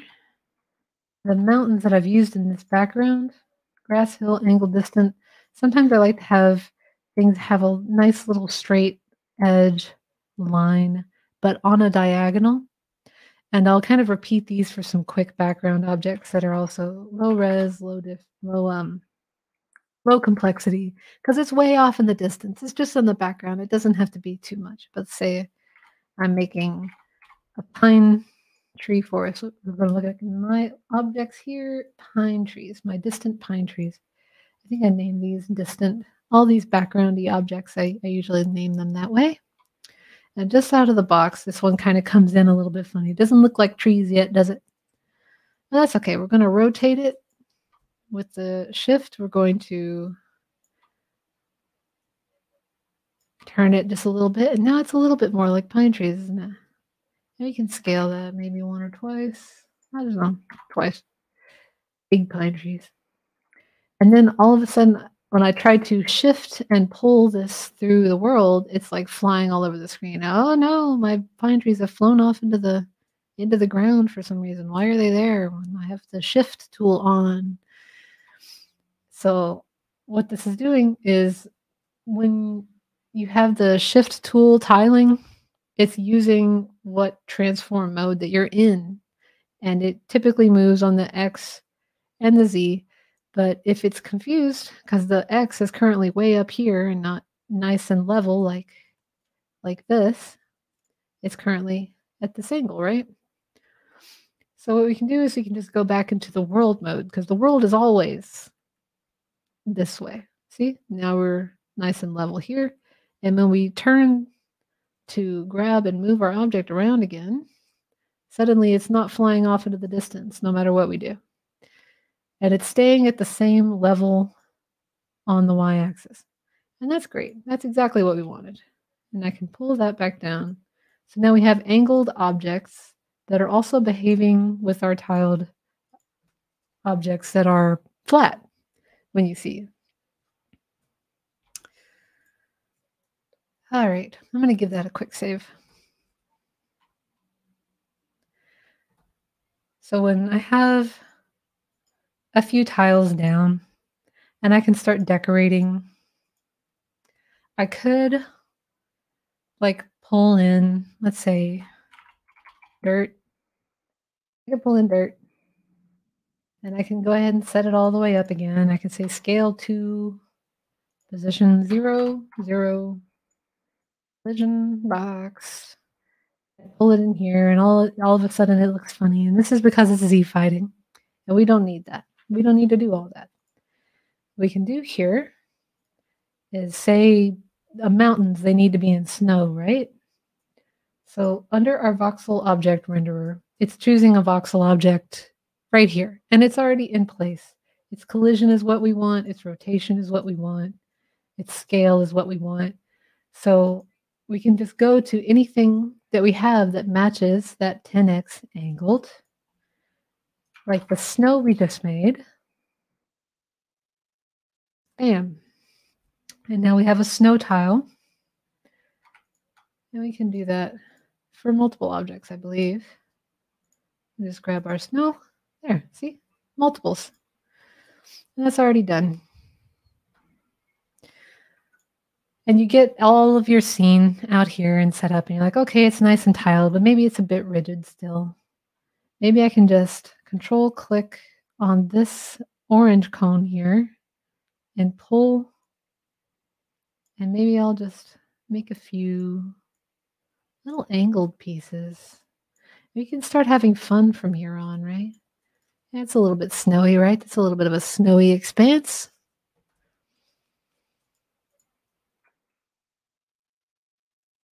We've got a little bit of variety. Not everything has to be this tiled and rigid, especially once you already have your scene in place. Now you can start styling it out a little bit. You don't have to worry about your tile sheet importing into certain game creating tools, and like it can only ever be rotated this way unless you draw it that way. Like, I really like that about Big Bang. So when I put the model in the game, can I use it as a map if I size it up? You could. There are a few example games that use a drawn map for UI.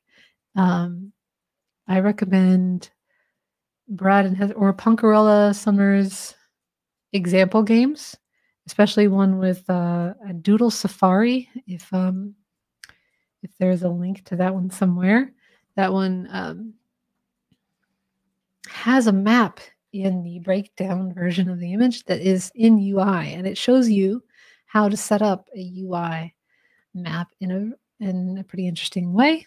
So you can kind of just stylize your look, but you could also, if you wanted to, have all of these entities repeated somewhere else as a map as well. It's really however you want to do it and however many entities you want to run in a game. I like to run a pretty low amount because I want everything to run nice and smoothly. So right now we're like moving at a buttery smooth, almost 60 FPS here with 128 entities. You can get as complex as you want. You can add entities until your game starts slowing down. It's up to you, however complex you want it to get. And I don't want to limit you with the scale of objects or the number of objects. These are really just ideas to keep in the back of your mind. Like if you've added a lot of very complex, very highly sculpted things, and all of a sudden it's running very heavy, you can simplify some of these things. And it doesn't take long. Like we made how many objects, how quickly? We already have a nice little environment here. I think I can have some snow. Or maybe a little pond somewhere out here. Let's get a little body of water. I think I have this. This will be our pond. And we're just going to make sure its rotation is back to 0. And pull it back into place here. Nice and easy. I'm going to replace that with a water object I've made. Let's see. Water 10x angled. You're like, okay, well that's technically blue like water is, but it's not water yet, is it? And that's all right. We'll get there. The first thing we can start with, like probably the first thing that pops up in our mind is, well, water's not opaque, so let's pull that down. Maybe 0.6 or something in the object renderer here on our thing. And it's not just going to go straight through. Maybe this could be underneath it. About there. And this collision, let's set it to something else. Yeah, we could stand on it like we're standing on the grass here. But we want to be able to jump into it, right? So I'll set this to trigger, and let's add a script to our object. Because not all scripts need to be actively making things blow up and rescuing princesses and teleporting you and opening chests and doing the cool stuff. Sometimes you just need a little bit of push to make the objects in your environment believable as what they are in your environment. So we're just going to look for something to help us splash into the water here. I'm going to look for splash. If I can spell, splashable. And let's grab that. There we go. And what this is going to do, it just, we pull in an effect template, and it's going to play that whenever we run into the water. So right now it's not doing anything. I think there's a couple of splashes that we already have. Let's try. I made one just to get ready, just to experiment. And you kind of see, oh, there we go. It's splashable. A little splash of water. If our character is switched out for something to scale, let's say, maybe we're this big now, and we can splash in the water.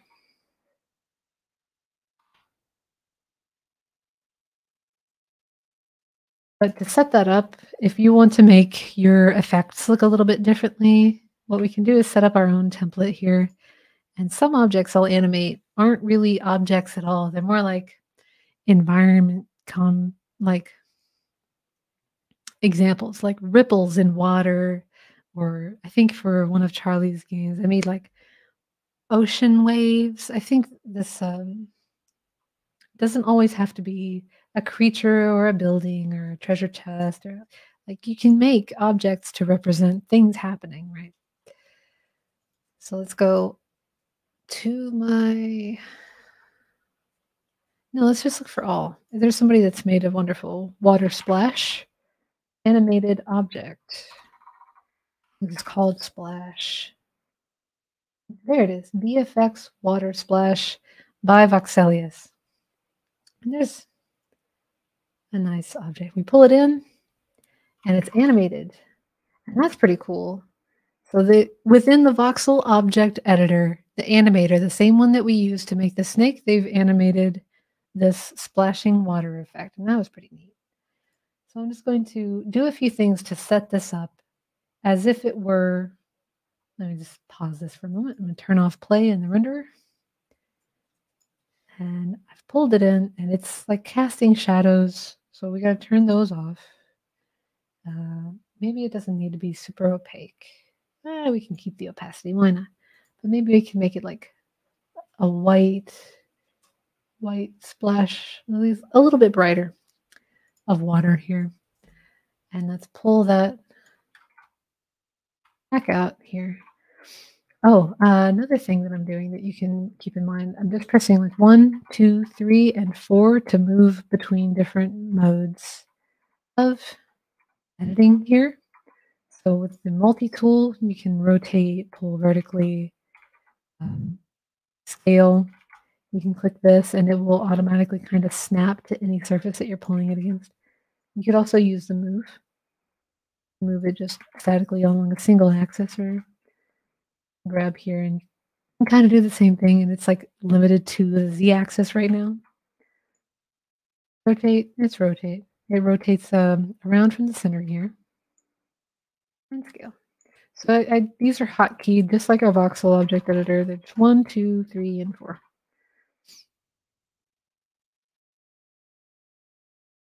So we've got our splash.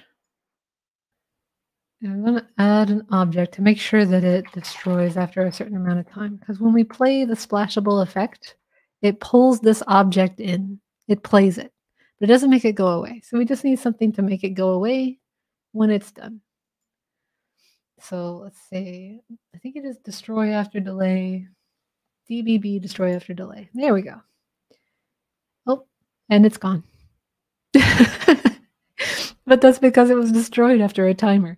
So we're going to have to do this part with the game stopped so we can see what we're doing. And I think it takes, once play is turned on, about a second. Let's try a second for it to cycle through the animation one time and then disappear. We're only splashing it once and then the ripple disappears, right? Well, very close, but not quite. Let's try it one more time. We'll try 0.8. Keep our fly cam active here. Stop, start, and there we go. A little bit closer, not quite. Let's try 0.7. Play. Almost there. 0.6. Why not? There we go. That's perfect. Yeah, okay. Well, the script works. I hope so. Okay, so we have this at about the right scale. It could be a little bit smaller. For what we're doing, this object is a little bit big. It's a little bit complex, but we can swing it. We'll just turn the, just like that. It's on destroy after delay. And let's go ahead and save this as a template. Last moments here will make this happen. Going to go down into the entity, template, new template. We're going to call this Splash 2. I made this joke twice now. Electric Boogaloo. Can't say that without saying the other part. And that is a template that this script, our splashable script on our body of water, can reference. You can use the voxel object component and look through the animation to find the exact time too. Yes, you can. I took the long way around there. That's true. All right, so in our splashable script, I'm going to switch the splash effects for Splash 2 Electric Boogaloo. And let's press play. And our character, let's make sure that they are small enough to enjoy this pond, our tiny pond. Sploosh. And you're like, oh no, what happened? Our character has disappeared. I know exactly why this has happened. This is because in our reference object here, the collision of this object that we pulled in was still active. This doesn't need to be, there's no reason for it to be. So when you're standing on any of these objects, you are parented to them. If they disappear while you are parented to them, then you disappear with them. This can be very handy if you're making things like a moving platform. So say that I'm standing on here and all of a sudden, like, I just want a moving platform. I can make a sign script to make this platform move. Let's say vertically. There we go. And now we're moving up and down with the platform. And this could go X as well. Now we're moving with this. So this is why we want this parenting to by default be on, because usually it's very handy. But for what we've just done, let go of that. For what we've just done, it isn't. With this object, being able to stand on it, once it's destroyed, we're destroyed. And we don't like that. We just want to splash around in the water. So we've turned the collider off on it. And just to make sure that change goes through to our water block up here, I'm going to push that to the template, save it, and play. There we go. There we go. The water has finished animating. We are splashing. We are splashing now. That's wonderful. And we are not being deleted. There we go. Cool. I think we've set up a nice little environment here. And we've had a nice round of making some objects. Are there any questions that like came out while I was just on a roll trying to animate some water right here near the end of our stream today? But if I glazed over anything too quickly, like with the voxel object editor animating or pulling any of these objects in to set them up and get ready to game with them, I'm happy to answer them now. What language does .Big Bang use for scripting? I believe it is TypeScript. And if you'd like, actually, there's a stream tomorrow. Charles will be here in the morning. Let me just get the time for that. And if you'd like to see Charles do some sweet scripting, that will be on the 26th at 6 a.m. PT or Pacific time, 9 a.m. Eastern time. And they will be doing TypeScript coding and .Big Bang multiplayer. And I totally invite you to come check that out then. Yes.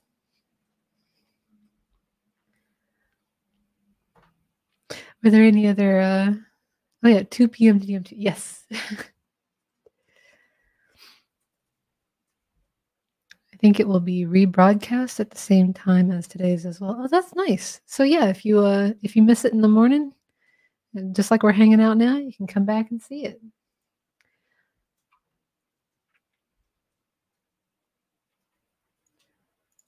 Maybe we can squeeze one last thing in here because our water is still just kind of looking a little bit flat. I'm just going to make a little bit of particle effect on it.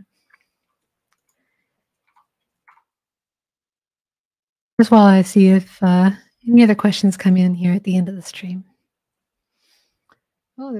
Oh gosh, they're everywhere. Maybe we don't need so many particles. Let's pull that down to 250. No, still too many.